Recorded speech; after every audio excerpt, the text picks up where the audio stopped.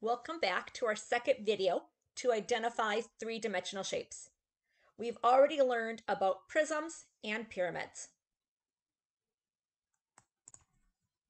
In prisms and pyramids, our base could be any shape. Now we move to shapes involving circles. When we have two parallel bases that are circles, we have a cylinder. Your bases must be the same size, and the side is actually one curved rectangle. If we only have one circle as the base, that would form a cone. In a cone, the side is curved, but it comes to a point at the top or across from the circle. A sphere is a three-dimensional shape where every point is the same distance from the center.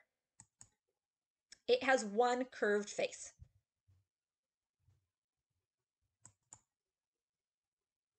Let's go ahead and name some of these 3D shapes. In shape A, I notice that all the sides are rectangles.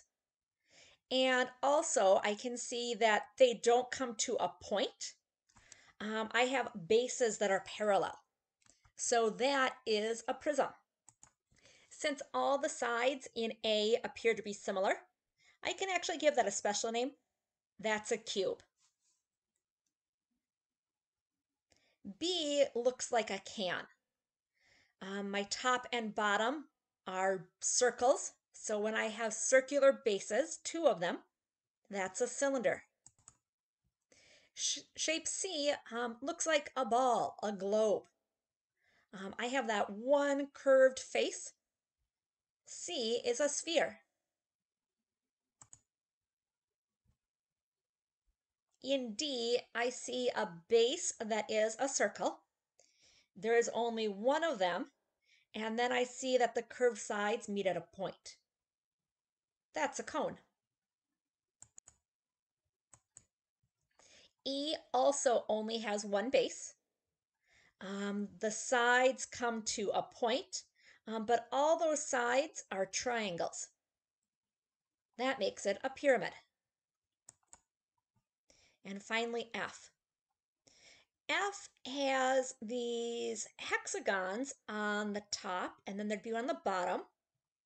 All the sides are rectangles. So that means it's a kind of a box or a prism. Remember though, A was also a prism. So what makes them different? It's the shape of their base. So here I can see that my top has 6 sides. That's a hexagon. And our 3D shape is a hexagonal prism.